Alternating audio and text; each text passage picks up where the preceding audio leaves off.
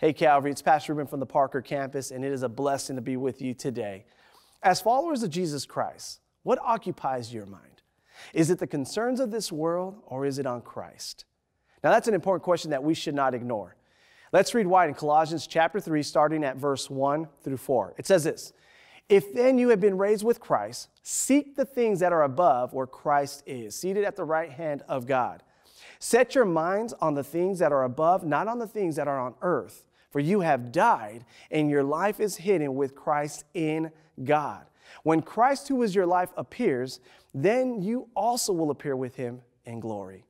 When we were of this world, before we came to Christ, all that concerned us were the cares of this world. All that consumed our minds were the cares of this world. But now that we are a new creation in Christ Jesus, Paul is telling us to set our minds on Christ by seeking the things that are above, where there is life, where there is freedom, where there is peace, where we are becoming more and more like Christ, reflecting his character and not our own. So while the world is concerned about the worries of this world, we won't be consumed by them.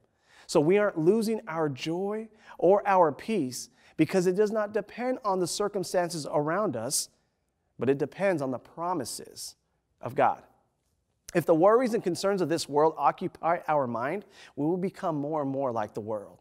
But if our minds are set on the things above, on Christ, we'll become more and more like him. I hope this encourages you. God bless you, and have a good rest of the day.